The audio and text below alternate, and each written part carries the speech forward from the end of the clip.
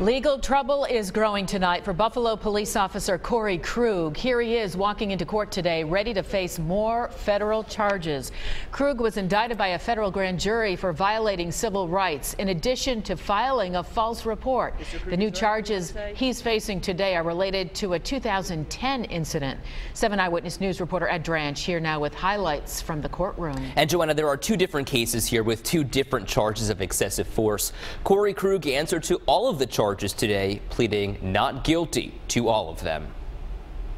Suspended Buffalo police officer Corey Krug walked into federal court holding his wife's hand. Mr. Krug, is there anything you want to say? He was quiet, knowing anything he said would be used in the prosecution against him on 2 counts of excessive force. Obviously, police officers have the right and duty to apprehend a subject and use whatever force is appropriate.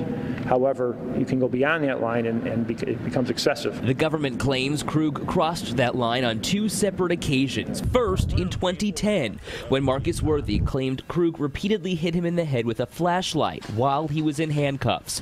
Krug's attorney Terry Connors questions the validity of that case 5 years later. There are issues that automatically arise.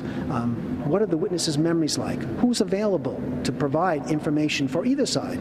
It's a very difficult thing to recreate. The other case may not be as difficult to recreate. The altercation was recorded exclusively by a 7 Eyewitness News photographer early last Thanksgiving morning. Krug is seen hitting a man on the ground with his baton before letting him go without arrest. Well, I think the videotape actually helps us. I think there's several aspects of the videotape that demonstrate in large measure what our defense will be. Connors would not say how he will defend Krug's actions, but the government explains video gives more credibility to this case. He used his position as a police officer and took advantage of that to be able to use force on an individual beyond what was necessary. Krug is due back in court next month for a hearing on the Thanksgiving video case. He was released without bail today. Coming up new at 6, fireworks inside the courtroom as the judge admonishes the government for its delay in bringing charges. Ed Dranch, 7 Eyewitness News.